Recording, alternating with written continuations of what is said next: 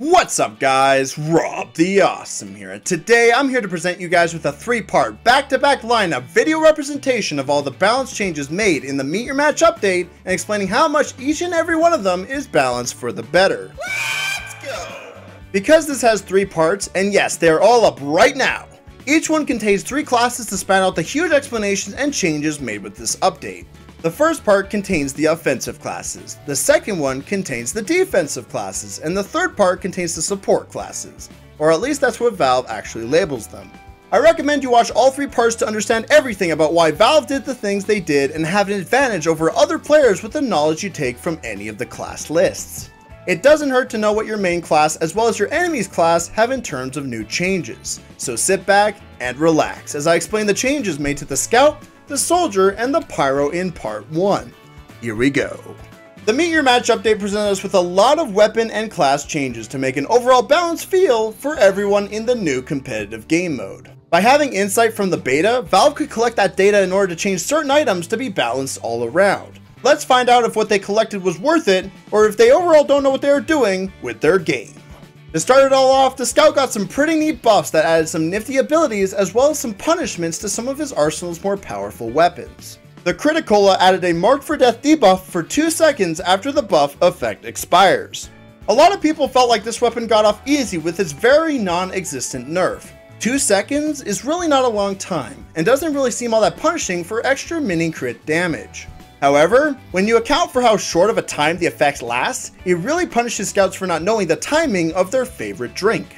When you have extra damage, you tend to want to go in all the way.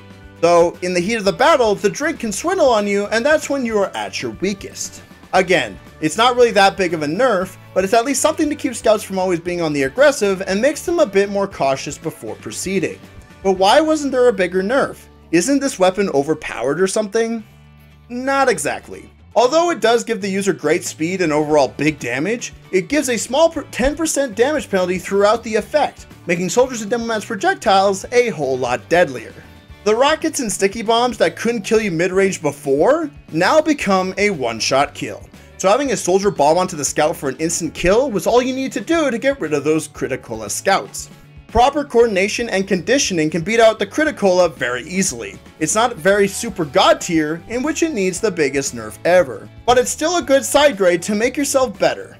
It got a nerf that is fair and what it deserved, making this an overall balanced weapon in gameplay. Another neat balance change was made to the shortstop primary weapon, that added an alt-fire attack that reaches out at your opponent and pushes them. It also removed the healing bonus on the wearer and reduces the pushback vulnerability from plus 40% to plus 20%. Reducing the pushback vulnerability makes the overall mechanics fair. The reason for this nerf was that a single air blast or rocket would send scouts flying backwards for an easy escape towards a health pack, actually making it an upside rather than a downside. By reducing it to half, it gives pyros and soldiers a fair distance to catch them, but enough pushback for scouts to make an escape if they strafe properly. The removal of the healing bonus on the weapon is due to the new mechanic for the medic that lets them run as fast as their heal target. By healing a scout, you can forever keep up to him, giving him the full-on healing bonus forever rather than the quick heal and leave tactics they did before. If the effect were still added to the weapon, it would make scouts tanky and unstoppable, making the medic-scout combination very unbearable in gameplay. It's a great mechanic when the medic can't keep following the scout, but not so much if you can run at his speed and stay on him for the majority of the game. Lastly, the push mechanic was added to give the weapon a new positive stat now that the heal bonus was removed. It's a neat concept that gives scouts a tiny air blast by pushing them upward for a free shot. However, the mechanic is pretty broken and really not worth it. The range at which you need to push people is super small. You need to be up in their face to achieve such a tiny air blast, which, in all honesty, isn't worth risking your neck for a broken mechanic. I believe that this tiny air blast concept with the shortstop can be a great thing and a major meta changer. However, Valve needs to seriously test out this mechanic and up the potential of the skill in order to get it anywhere in gameplay. I do have faith that this ability will get better, and it does make a great substitute positive skill for the healing bonus. Mix it all together with the nerf on the pushback vulnerability, and you got yourself a really good set of balanced stats. Speaking of primary weapons, the Soda Popper got a couple of changes as well that removes the gun's ability to gain height by running around, but instead adds the ability to gain height by dealing damage to your opponents. This was a well-needed change since Soda Popper scouts would abuse running around in circles to get a very good mechanic anytime they wanted. To be in complete control of an ability that gives scouts 6 jumps at a time was a little too good, and needed to be earned rather than tossed around left and right.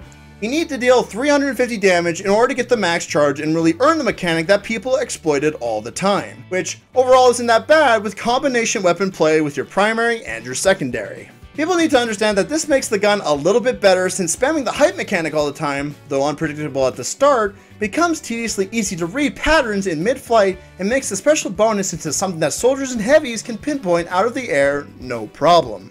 By actually earning the charge, people won't be able to see it coming as easily anymore, making it more unpredictable and overall still a great weapon. This new mechanic is for the best and really makes this weapon shine. Though it still doesn't change on my list compared to the other scatterguns, since it was a nerf regardless, I do say that this mechanic makes this a balanced weapon.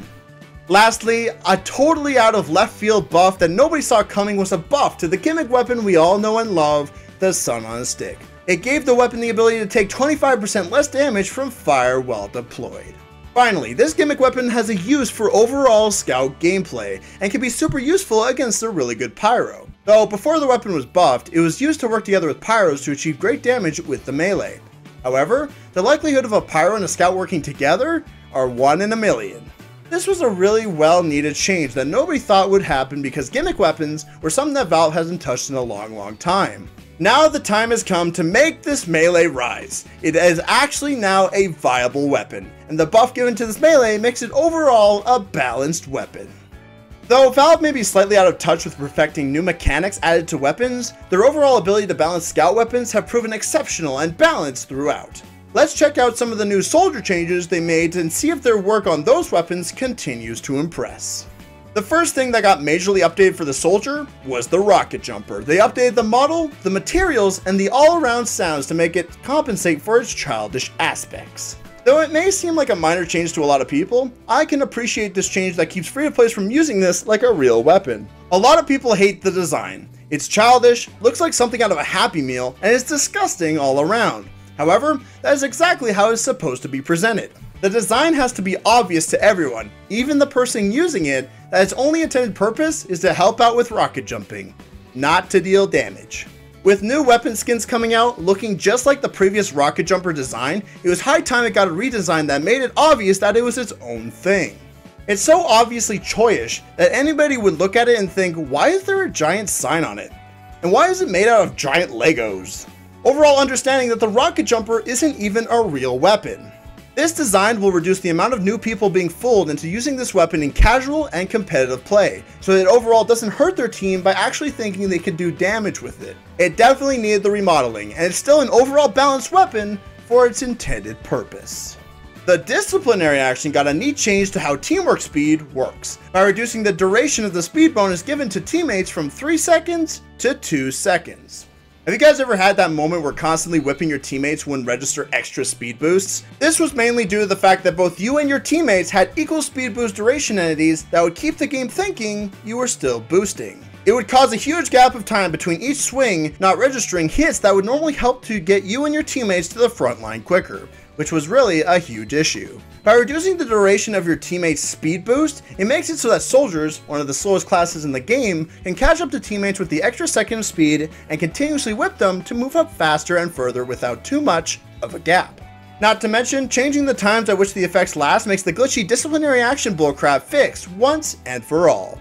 Well, I mean, the registration of weapons in general can still be a bother sometimes with ping and whatnot, but normally there shouldn't be, if at all any, problems with this hugely underrated fix that I was super excited to see. This change makes the disciplinary action that super support tool that it needed to be, and by adding this very small nerf, makes this weapon overall bug-free and balanced. Now the moment has arrived, the one gun that probably every single person in the world wants me to talk about, and that is the Righteous Bison. This thing took a beating for sure, quote unquote fixing a bug causing players to be hit by the same projectile multiple times, getting rid of its major damage capabilities. The point blank damage got increased while maximum range damage decreased. And they even went as far as to slow the projectile down by 30% while reducing even more potential damage by 25% for every other target it passes through. That's a lot of nerfs, certainly something to get mad about. But there is really a simple explanation for everything. The Righteous Bison had an amazing use in competitive, a strategy that worked a huge majority of the time and wreaked havoc among the teams.